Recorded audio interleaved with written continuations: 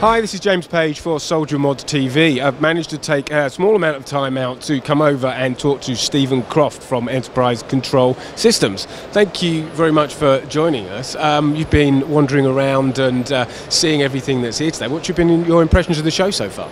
Well, James, I think things seem to have really bounced back. You know, obviously COVID knocked us all for six, but this is the first show I've been to since the end of COVID where there's a real buzz to it. There's so many people as well. It's been fascinating to see that actually the industry has come back to life again after all this time. It does, and it feels like there is a real buzz around the place. Has there been anything in particular that you've been looking for, anything that's impressed you as you've been going around?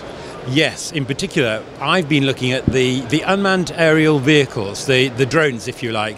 The manufacturers there are here, and there are plenty of them who are exhibiting at Eurosatory. And that's because we have a brand new system which is tiny, lightweight, but has fantastic performance as a data link system between the drone and the ground, which will provide any user with extra capability that they don't have at the moment. So I've been looking at the UAV manufacturers, talking to them to see what they use at the moment and seeing how our product can slot into their drone.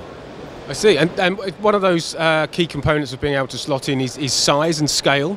Absolutely. So it's size, weight and power, really. It depends on the UAV. Is it a quadcopter? Is it just winged?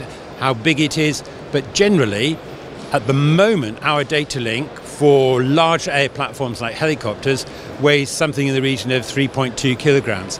Our new system, which we've called TOVE, weighs 400 grams, but still provides the user with a great deal of capability. Not everything that our current system does, obviously, but it is actually something that we think will bring an additional thing to the party, if you like, for drone manufacturers.